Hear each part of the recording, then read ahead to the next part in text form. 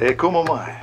Welcome from Hawaii Island, Hawaii, at Hawaiian Sanctuary and Mile Marker 12 Farms, where we're focused on permaculture and practicing completing the circle between the sun, plant, and our bellies.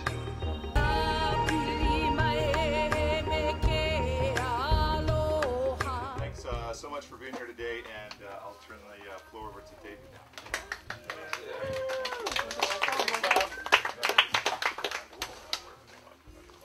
Really short, and tell me what you're most interested in one non-Germanic sentence, okay? One short sentence. The thing you're most interested in. Lee? Lee? Interested just natural eating. Natural eating, thank you.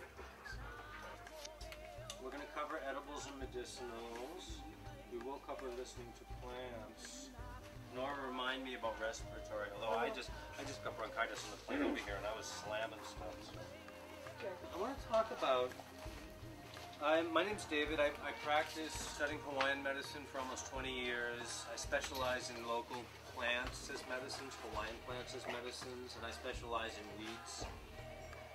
And I have a clinical practice in Makawao. I practice acupuncture, herbs, massage, diet. I teach qigong. I teach some martial arts.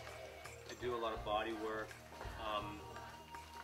But plant medicine is my main love.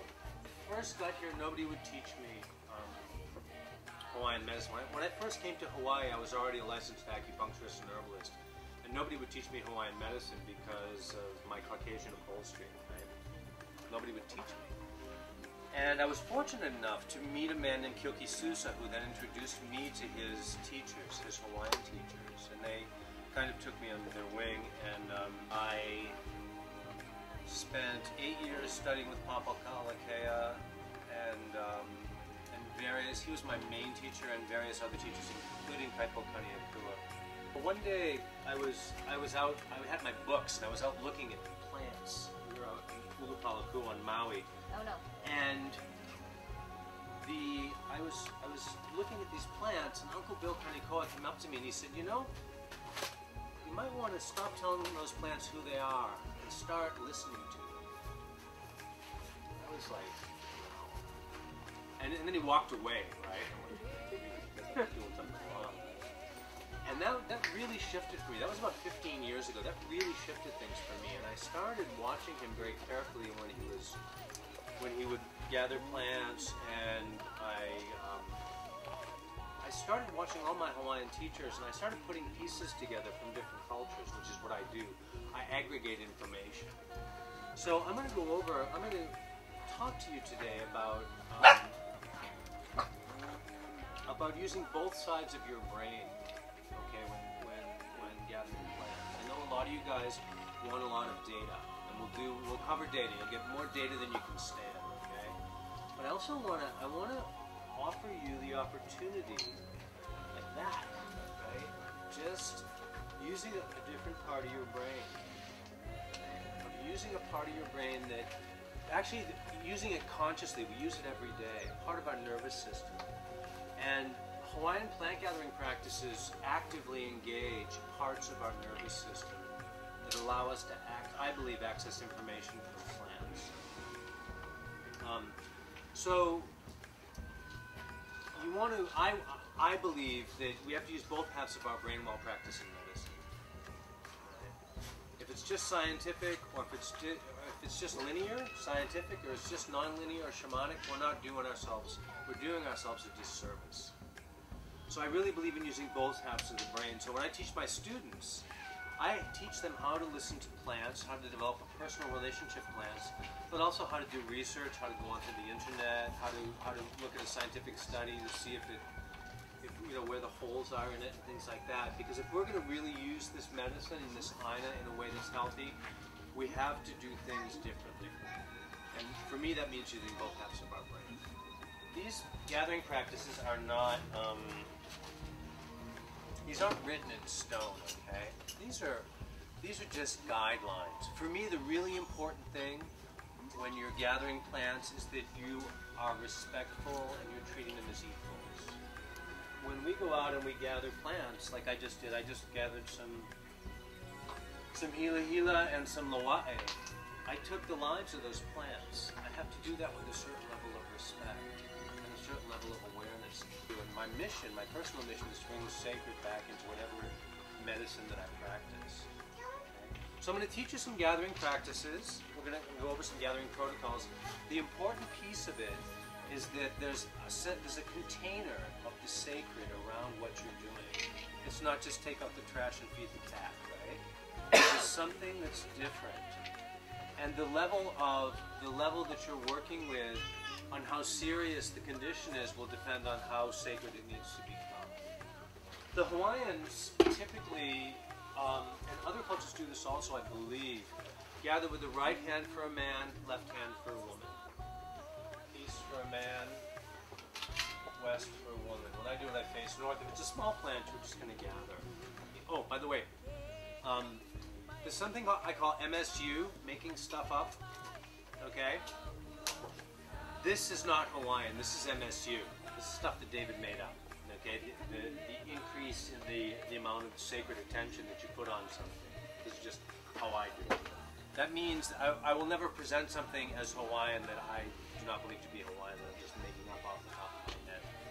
My Hawaiian teachers would often gather early in the morning.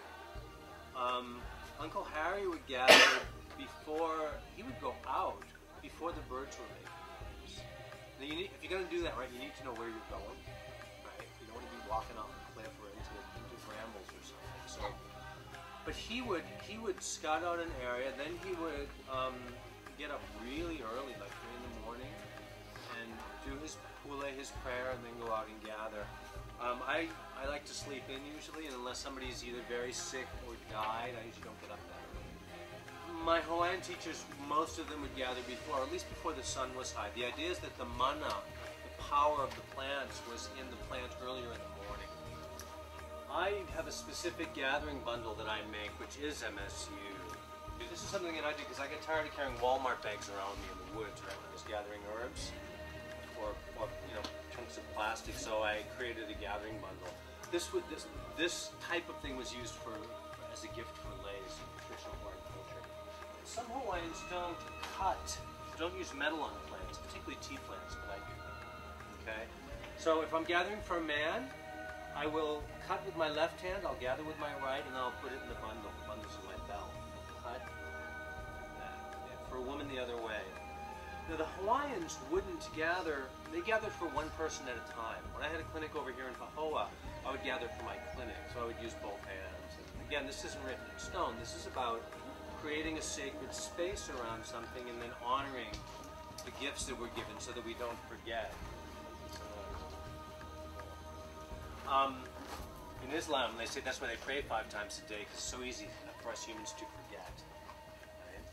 So this is what my gathering bundle looks like. Again, this is MSU. Making stuff up. Oh, there you go. This is a mo'o.